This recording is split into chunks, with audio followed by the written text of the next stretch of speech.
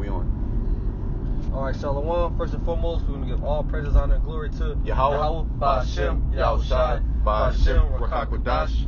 Double honors to the apostles and elders of Great Millstone, who we learn this truth from. Peace and blessings to the elect men, pushing this sound doctrine throughout the four corners of the earth in the truth and sincerity. Okay, remaining steadfast in the faith, not wavering regardless to any of the wicked imaginations that come up against them. All right, we just, a few brothers out here, we headed to the battlefield, man. We're going to do a quick and transit. I'm the brother Walker Bar. Brother Kanak. It's the brother Shemayim. Yeah, and we're just going to jump right into the precepts. Whatever you got, Shemayim. This is Zephaniah, chapter 2, verse 3. Seek ye the Lord, all ye meek of the earth, which have wrought his judgment. Seek righteousness, seek meekness. It may be ye shall be hid. Yeah, read it again from the top. Alright, this is Zephaniah chapter 2 and 3. Mm-hmm. Seek ye the Lord, all ye meek of the earth. Yeah, seek ye the Lord, all ye meek of the earth. Okay? Because that's the state you're supposed to be. You're supposed to be meek. You're supposed to be humble, which this world does not teach you, The proud can't. They're not going to seek the Lord, They think everything is of themselves. Alright? But they're going to see in this time to come, man. And man, you gonna need a higher power, man. Continue. Which have wrought his judgment. Mm-hmm. Seek righteousness, seek meekness. It may be ye shall be hid. And seek righteousness, seek meekness, that you may be hid. Hear from what? Hear from the destruction that's coming. Continue. In the day of the Lord's anger. In the day of the Lord's anger, and we're coming into that time, in the time of Jacob's trouble. Okay. Get this in Psalms 91. You got more in that? No, that's it on that one. I got a quick precept. Okay, this is Matthew 5 and 5. It says, blessed are the meek, for they shall inherit the earth. Yeah, blessed are the meek, for they shall inherit the earth. Alright, the kingdom of heaven belongs to the meek. Alright? Those who are in the meek spirit. Alright? Because what we're looked at is low right now, But the Most High, He's actually raising us up now. That's why you see these people, man. Everybody's in a through state, Everybody, that their countenance is all defeated. Okay, he saw pretty good too. Yeah. This thing. While we're in the we're in the spirit, we're being quickened. The meek are.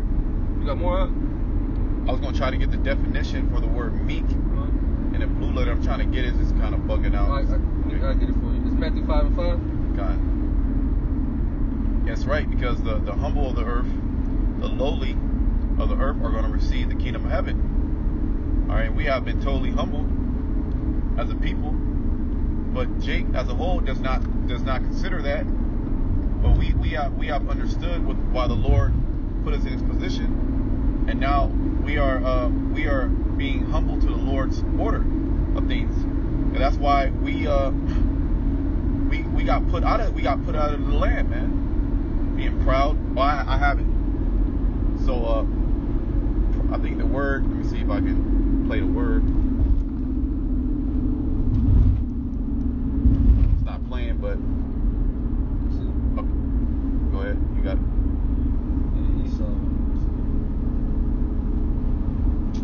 Yeah, I think Strong's G 4239. Praus. Can you go and read that? Related entry. Praus. It says, mildness of disposition, gentleness of spirit, meekness. Yep, and the scriptures talk about being harmless, being wise as a serpent, and harmless as a dove. Yep. Also, it talks about, if all possible, live peaceable with all men. Yep. That's being meek, because we know the prophecy. We know that we are going to receive a great kingdom. We know that all these nations are under us. That's part of our inheritance. But what comes to discipline and that meekness is knowing that and still submitting to the will of Yahweh Shema Shai. And that's ruling your spirit. Okay? That's right, because it's contrary to everybody else's belief that we are not in control of ourselves. It's the Lord that has control over our thoughts, over our actions. All right, so we have to come unto the Heavenly Father in meekness, all right, and in humility, so the Lord can have mercy on us. I want to pull up a precept. This is Ecclesiastes 8:8. It says, "There is no man that hath power over the spirit to retain the spirit, neither hath he power in the day of death.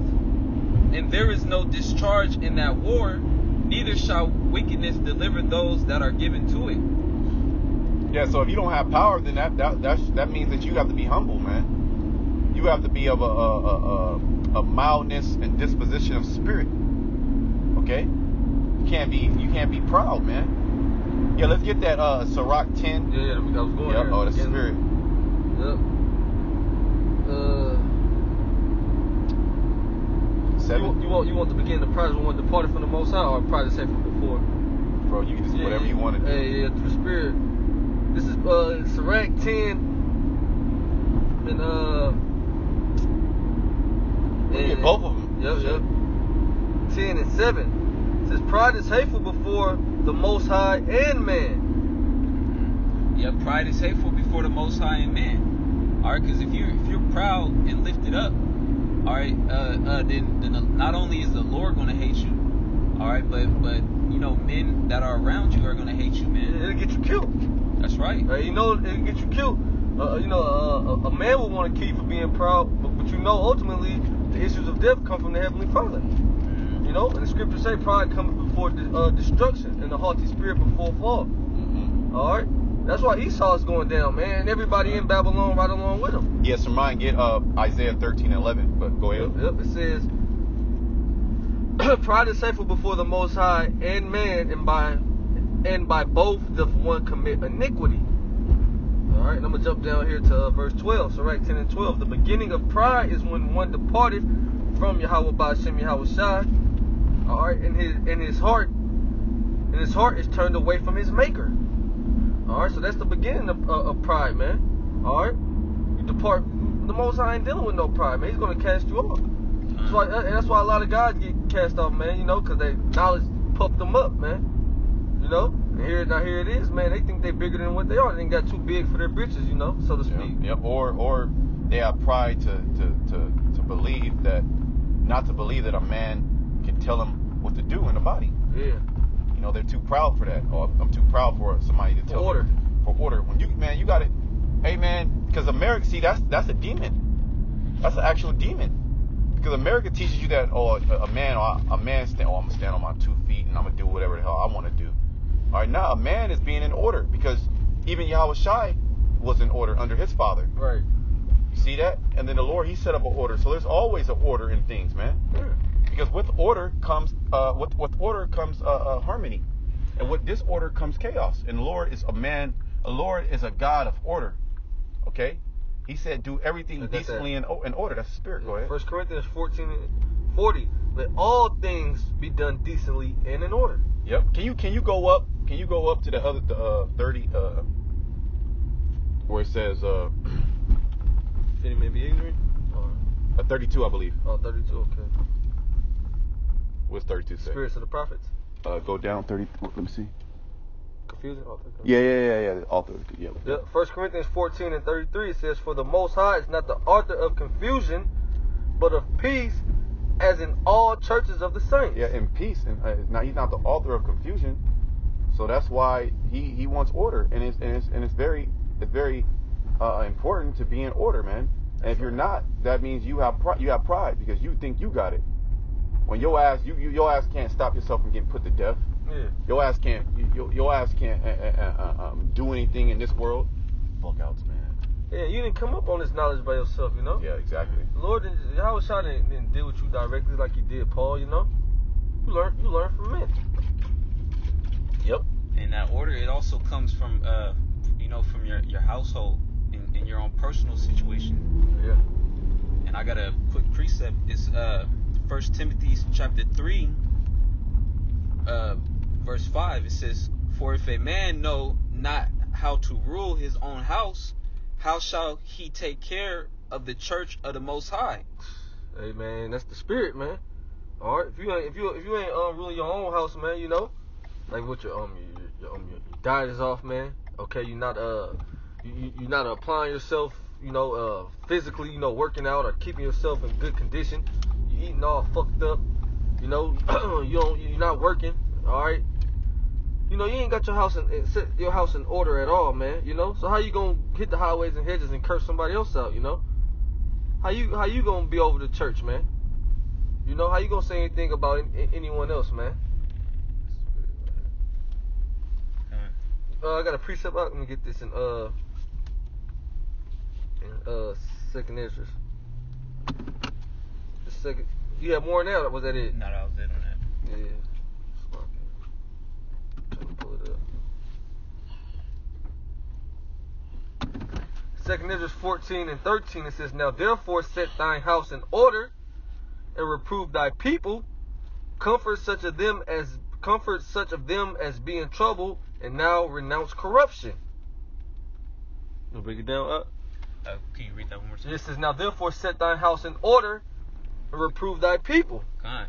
It says set thy house in order, man. Meaning get your own situation straight through the Spirit. You get your shit together, man. Yep. So the Lord, he can take you to that next level. All right. So he can give you more responsibilities. All right, and you can further add on to the body of Yahweh Shai. You can add on to the church. All right, because you have your life in order. All right, so therefore the Lord can give you more responsibilities. All right, so you can help further set the church in order. All right. Yeah, because you'll be a hypocrite if you telling Jake to do certain things and you ain't even got your shit together, man.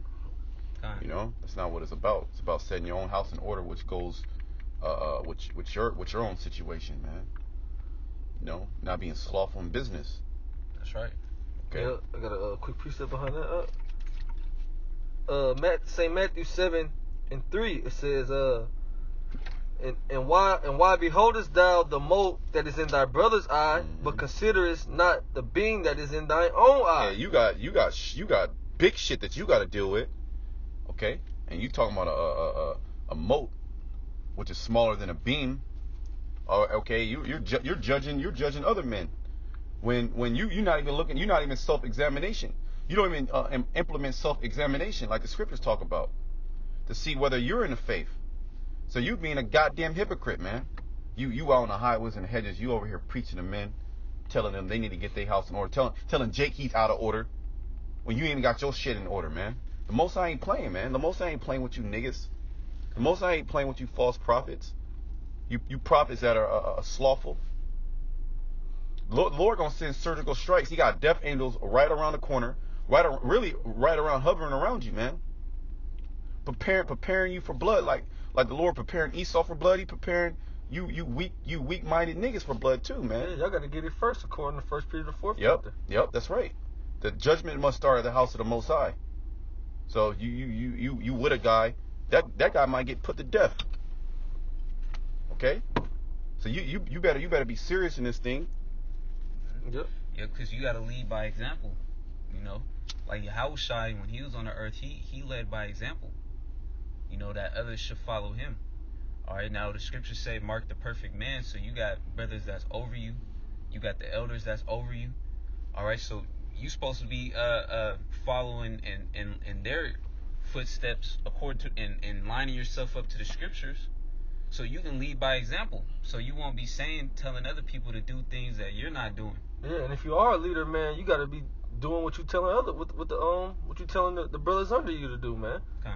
And more. If you're in a leadership position, man, you got a heavy. And we're all leaders, really. Yeah, to whom much is given, much is required. Exactly. So even if you given the understanding of this truth, you in a heavy lot. Yep. Hey, but it's different portions given to different men. So if you set up as a head, as a leader, all right, you got to go hard. You got to be on fire, man. Yep. To keep that example. Look at our apostles. Kind Look at our elders. Look at our apostles, man. Look at the apostles, man. That's all you got to see, man. They got the spirit on them. Cause look. If they were slothful, then what? That wouldn't be an admonishment to us. That wouldn't be an exhortation to us for us to be examined. Here they cursing Jake out. You need to do that. And then they doing a video once a week, or they don't even do videos, or they'll come out when they want to. Yeah. And that's why these other groups, that's why they're in the spirit that they're in, because they're leadership. Because it's all about your leadership, man.